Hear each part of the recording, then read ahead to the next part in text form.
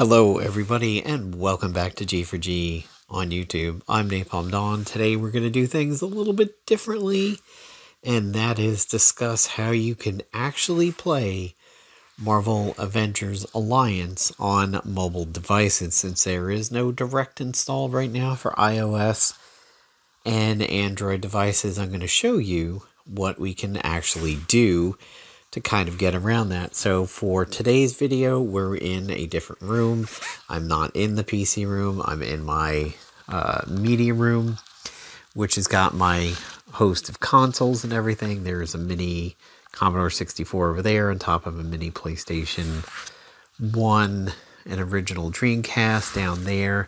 That is an original Pong device over there. There's my SNES. There's a retro console over there. Xbox 360. Anyway, okay, so now there's been a lot of people who ask, how can we get Marvel Avengers Alliance Redux on a mobile device? And of course, the discussion in the videos is the answer is always no, you're not going to. And anyway, why would you? Because an Android device is the only one you could potentially put it on. Because you can sideload on Android devices without using the Google Play Store. However, the Android version was always the shittiest version of them all. The Android version and the Windows version were this, or I should say the Windows mobile version were the same, and they were trash. The iOS version was okay, but clearly the best two were the Facebook version and the Playdom.com version. Well, there is something you can do. So what you would need to do is you would need to get a Steamdeck like this.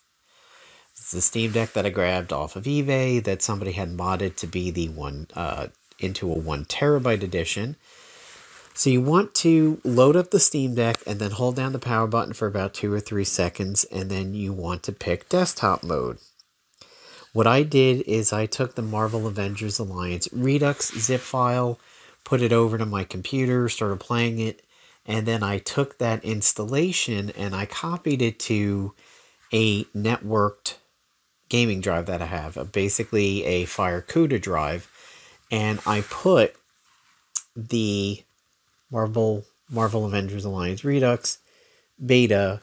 Well, this is actually 4.1. I should have put 4.5, but that's 4.1, and I put it on the drive. I then, through the USB-C port up here, hooked up the dock, that drive, to the Steamdeck, and sort of like a Windows Explorer, the drive appears down here, and then I just dragged the installation over to the Steamdeck. I did not unzip it on the Steamdeck, however, that is something you could do if you're pretty good running around the Steamdeck OS or the Linux file system.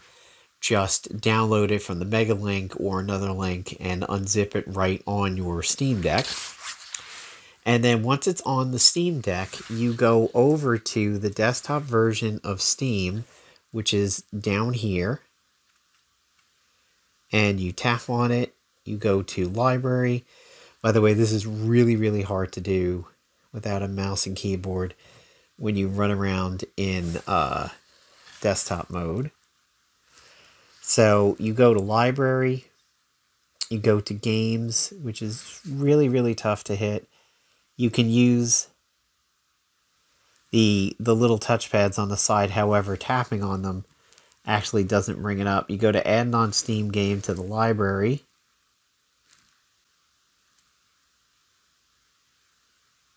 It's really, really tough when you're doing it with the fingertip.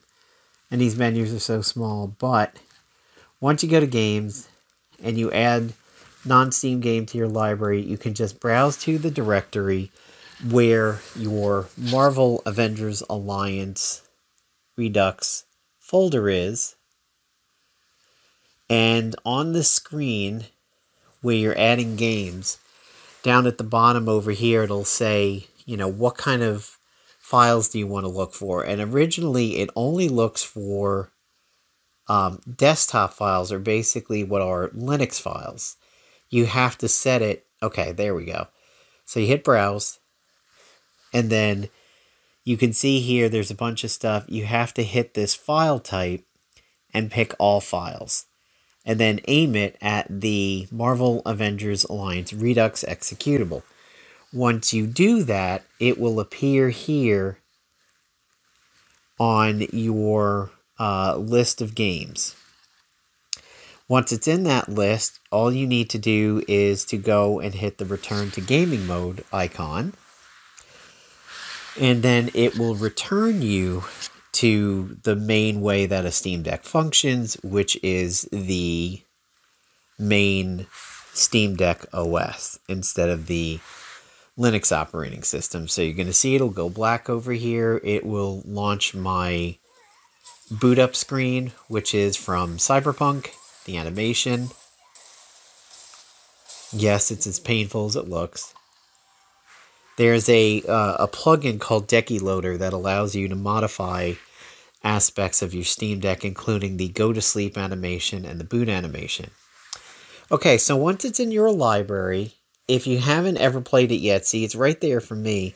But what you do is you hit the B and you use the controller and go over to library, hit A.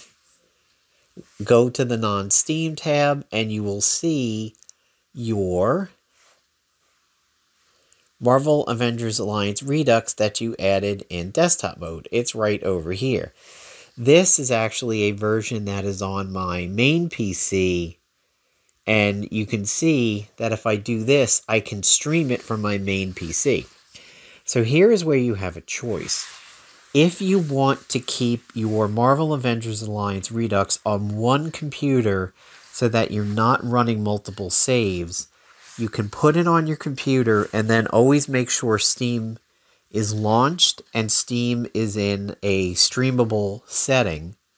And then you can actually stream it from your main PC. This works on any device that has the Steam Link app on it. So if you have an Android device like this, and I think Steam Link might be available for iOS, I'm not too sure. But if you have a phone or a tablet, all you need to do is launch the Steam Link, this one right here, the Steam Link app that you download from the Google Play Store, and you can stream it from your PC if you import the executable to your Steam. So that means if you have any mobile devices, you can play Marvel Avengers Alliance Redux anywhere in the house. However, we'll get to that in a second because it is a tiny bit trickier. This one right here is the one that's actually on the hard drive of the Steam Deck. So we're going to pick it. And the first thing you need to do, if you have it directly on the Steam Deck like this, you have to go to the gear and you go to properties. Go to compatibility. Hit the check for force the specific Steam Play compatibility tool and pick your most recent version of Proton. Once you do that, you back out, you hit play, and watch what will happen.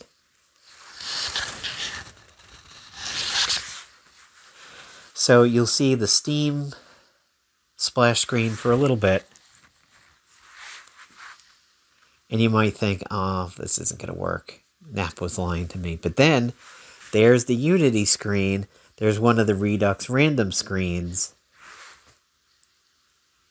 that you boot up to every time you boot the game. And then, here we go. You can hear it from the speakers up here. It's fully functional. And we're going to go ahead and, by the way, complete touch controls when you do it this way. You'll see here, look, I can hit team. I can hit on Cap. I can hit on Black Cat. I can recruit her if I had the money and everything. So this is completely touchscreen capable. So if I go and hit resume over here, I can get into combat.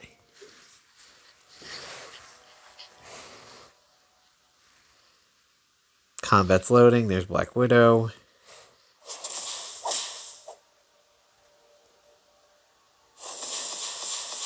That toxic spray always hurts like hell.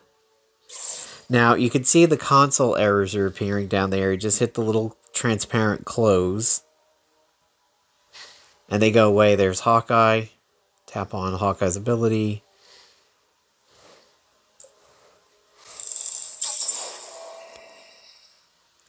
And we've got a kill. So yeah, this is great because this is completely touchscreen compatible. It is very similar to if you were playing one of the mobile versions way back in the day, except this is the Redux version. So it has all of the graphics, powers, and settings of the Facebook version.